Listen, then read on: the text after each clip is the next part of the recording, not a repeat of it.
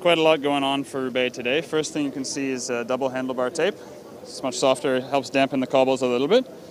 And then the biggest thing is the tires. So we're running 30mm Roubaix tubulars on 45mm deep rims, and they're extra wide rims to fit the larger tubulars properly. So you'll notice it's not the special Tour de France frame. This is one of our normal frames because we didn't want to risk our new Racing for Change frames in a day like today where you don't know what's going to happen.